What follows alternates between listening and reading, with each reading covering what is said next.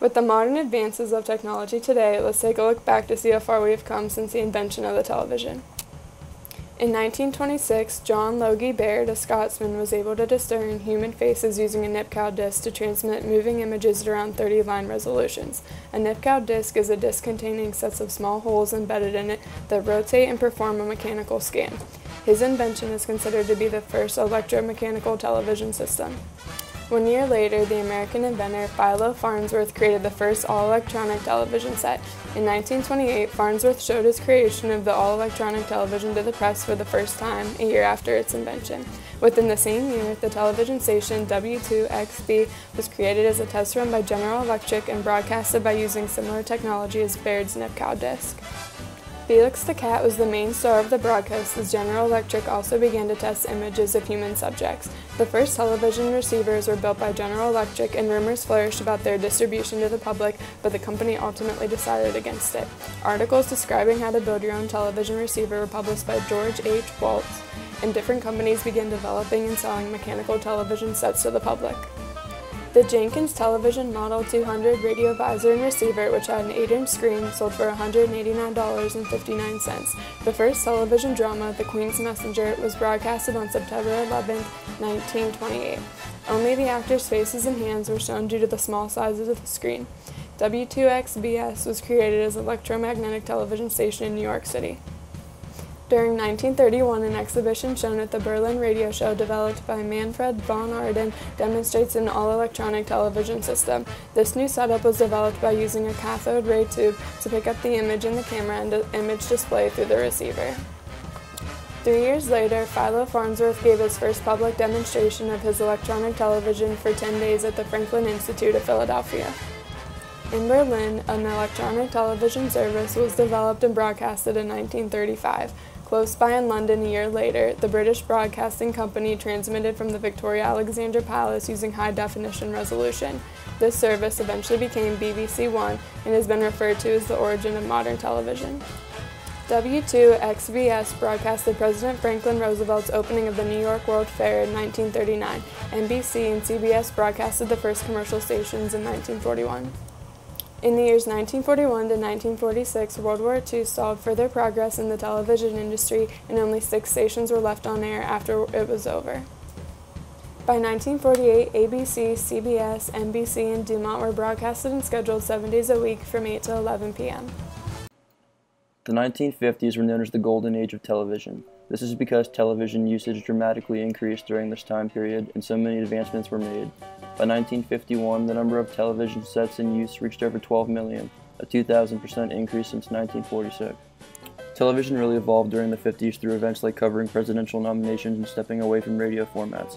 Programs such as Today and The Tonight Show were born and became extremely popular magazine-style programs.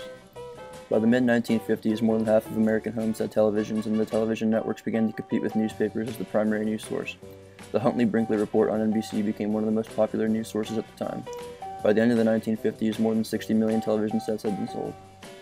Television in the 1960s was full of situation comedies, westerns, soap operas, and sporting events. In 1960, America had about 640 community antenna television systems, otherwise referred to as cable TV. While entertainment became a much larger focal point for television networks than ever before, the news was still the major focus. The 3 major networks, ABC, NBC, and CBS, almost exclusively dominated television in the 1960s, along with a few independent stations only in large cities. CBS Evening News with Walter Cronkite debuted on CBS in 1962. The 60s became known as the decade of hard news when Huntley, Brinkley, and Cronkite made primetime evening news a staple of American television. In 1964, color broadcasting began on primetime television. Also beginning in 1964, the Vietnam War was broadcasted nightly in 2 to 3 minute segments. The coverage was heavily criticized for being biased and telescoping events. Some military and political leaders went as far as suggesting that television lost the war for the United States. In 1967, Congress created a non-commercial public television network called the Public Broadcasting System, better known as PBS, as a 4th major network. More and more television services would soon begin to make an appearance. In 1972, America's first successful paid cable service, HBO, made its debut. Betamax was developed in 1975 by Sony with the purpose of compactly storing information using as little tape as possible. It was able to record about an hour's worth of audio and video on a single tape. VHS was introduced 2 years later in 1977. VHS was able to record 2 hours of footage instead of 1. VHS tapes were also more compact than ones used for Betamax. Compared to VHS, Betamax recorded higher quality video and audio footage. It also offered more functionality through direct playback, but the cassette tapes were more prone to wear. JVC also licensed the VHS format to other electronic manufacturers in order to increase market saturation. This, as well as better marketing techniques, allowed VHS to suppress Betamax and become the dominant format of the market. In 1986, JVC introduced Super VHS, which allowed for better quality recordings than VHS, but still retaining the ability to record more footage than Betamax. At the World's Fair in 1999, the world was introduced to TiVo, the very first DVR device. DVRs completely revolutionized television by working hand in hand with live television. DVRs could be programmed to record live television programs, which allowed the viewer to save their favorite programs to be rewatched at a later time, or to be saved in the event that the viewer cannot watch the program live. This can even extend to having your weekly program recorded like clockwork, and can even record programs in the same quality as live television. DVR also allowed users to instantly rewind to a desired segment and rewatch scenes of interest. As the turn of the century came around and computers successfully survived the millennium bug, TV began to move into another golden age, the golden age of US television. In the year 2000, there were over 150 cable TV channels, with more being added all the time. TV was becoming more accessible and price-friendly as technology improved and were able to be produced with cheaper expenses. In the year 2000, the average price of a TV is around $1,000 and dropping. TV is showing up everywhere, in cabs, at gas stations, on planes, and even in restrooms.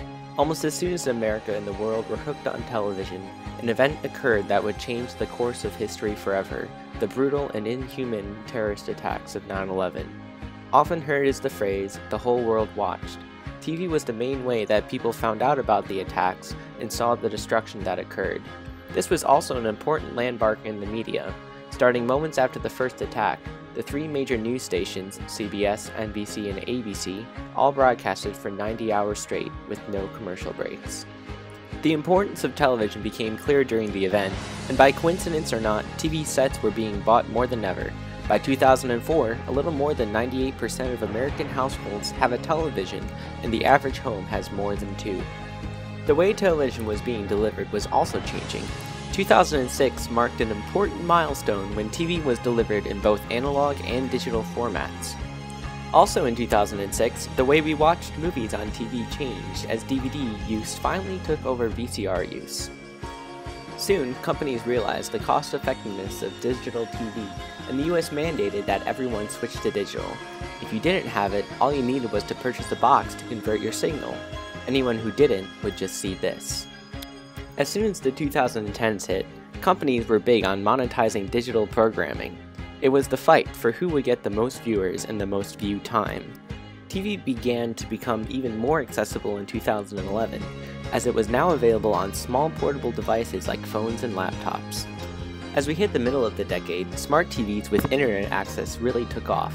Now we can watch our favorite TV show, search Google to learn about the actors, and shop online for fan gear, all right from our comfy chairs.